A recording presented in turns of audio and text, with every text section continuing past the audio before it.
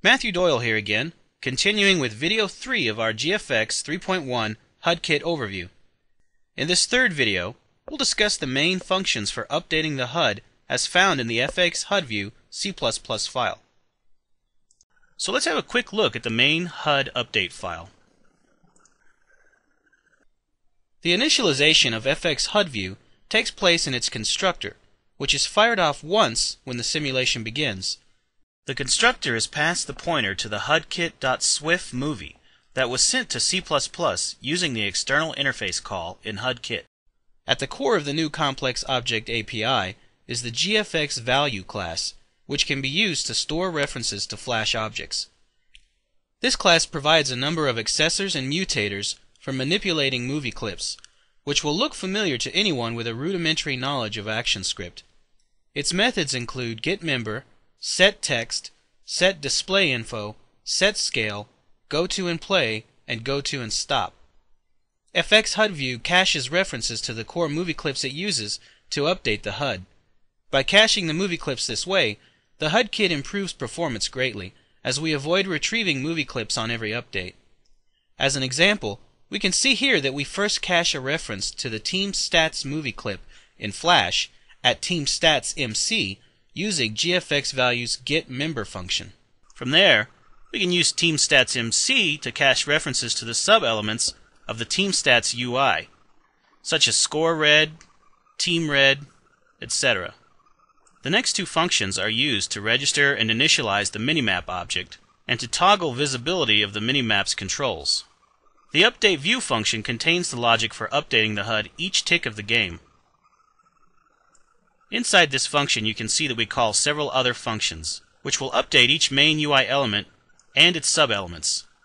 To avoid updating HUD elements which have not changed, we first store the states of the game data using the updateState function here.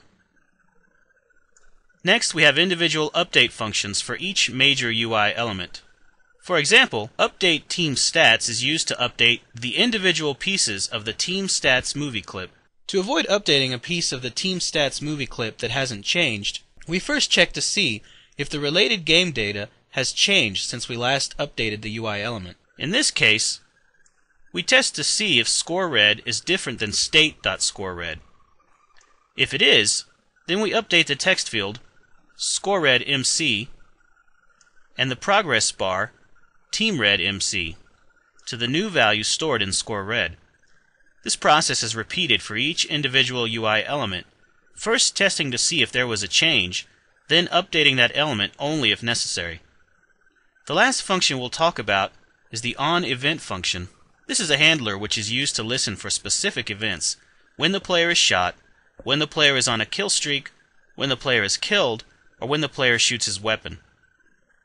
In the case of player damage from being shot, the code determines which direction the player was shot from and plays the appropriate animation of the directional damage movie clip in Flash.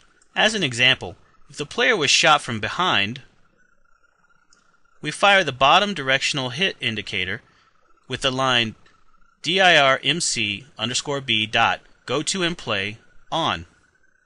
First we have the cached movie clip reference, followed by the dot operator, followed by the GFX value method goToAndPlay. We use the label on to tell it where to start playing the animation on the Flash timeline. This corresponds to a keyframe in Flash with the label on.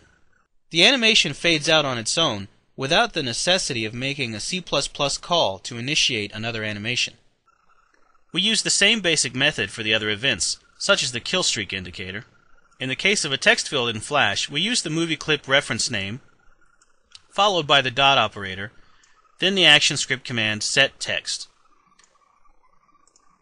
This concludes the basic overview of the GFX 3.1 HUD Kit.